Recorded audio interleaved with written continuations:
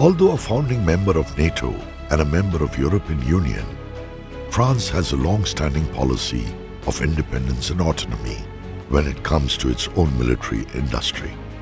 The belief that political and strategic independence can only be maintained if the country has independent military is a reason why, when other European military complexes have either disappeared or become a shell of their former glory, French military complex still is a major player, fulfilling the needs of not just French, but global armed forces. Dassault Rafale is one such product. Rafale translates into a gust of wind, which continues the Dassault tradition of naming their fighter aircraft after atmospheric phenomena. For example, Dassault Mirage, Dassault Ouragan, etc. Rafale is a twin-engine multirole aircraft featuring delta-wing close-coupled canards. This allows it to be extremely agile and highly maneuverable, and coupled with its sophisticated fly-by-wire flight control system, its handling characteristics become exceptional.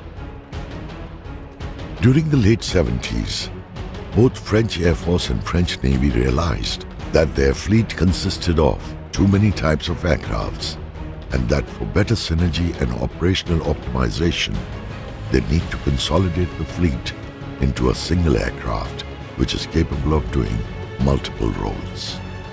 Earlier plan was to develop the fighter aircraft in collaboration with multiple other nations, as this would reduce the cost of development and increase the order size, inevitably leading to a lower per jet cost, economy of scale. So French joined UK, Germany, Italy and Spain to develop what was then called European Combat Aircraft, ECF. This plan, however, did not last, as there were considerable differences in operational requirement of France and other partners. Also, there were disagreements regarding design considerations and work sharing. This led to French withdrawal from program and developing their own fighter independently.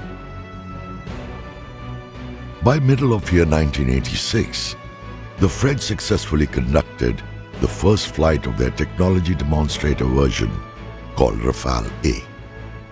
This version was a very bare-bone version of the Rafale, which lacked several features, and even the engine used in the aircraft was American GE F404, as the French M88 engine was still under development. Dassault chose to go this route of slow incremental upgrades over time to avoid any major halts in program and to minimize the risks associated with aircraft development. As the program progressed and confidence grew, subsystems were added and critical system like American engine was replaced with French M88 engine. The development of various versions of Rafale was then given a nod by the French government, and two versions for Air Force and one variant for Navy was developed. Rafale B, two-seater version for Air Force. Rafale C, single-seater version for Air Force. Rafale M, single-seater naval variant for French Navy, capable of operating from aircraft carrier. The disintegration of Soviet Union and the end of Cold War led to a period of budget cuts, which caused delays in the production and deployment of Rafale. French Navy was the first to induct their Rafale M and started operations in year 2000-2001, and this was followed by induction by French Air Force of their versions. The incremental upgradation did not stop at the development and testing process. Over the years, the same philosophy has continued.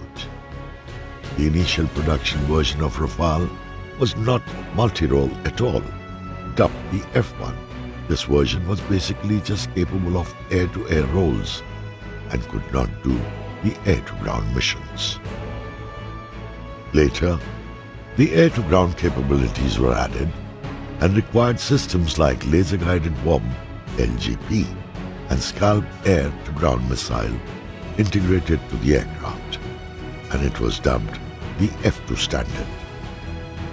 By the end of 2000, F3 standard was launched, which allowed the aircraft to be nuclear strike capable and other systems like state-of-the-art reconnaissance pods, more versatile weapon including latest air-to-air, air-to-ground and anti-ship missiles. The F3 standard in itself saw quite few incremental upgrades, and the latest iteration in F3 is the F3R, which is equipped with state-of-the-art ISE radar, Spectra electronic warfare suite, and arguably the best air-to-air missile in the world, Meteor. India has also ordered 36 Rafale aircrafts for its Air Force, and all of these are with IAF today. These Indian Rafale have been tailor-made as per IAF requirements and are Rafale F3R with Indian-specific enhancements, or ISE, which further improve their versatility and give even better performance to an already world-class aircraft. The Indian Navy is also closing in on a deal for 26 Rafale F fighters for its aircraft carriers, which will also have these Indian-specific enhancements. The latest variant, dubbed the F4.1, is just around the corner and will ensure that Rafale will stay up to date and will be able to counter the emerging threats on the horizon. This incremental and continuous upgrade philosophy has paid off, and Rafale's export success is one for the history books. Today, Rafale is in high demand globally, and Dassault's order books are packed and still growing. Rafale might translate into a gust of wind, but it has taken the world by a storm.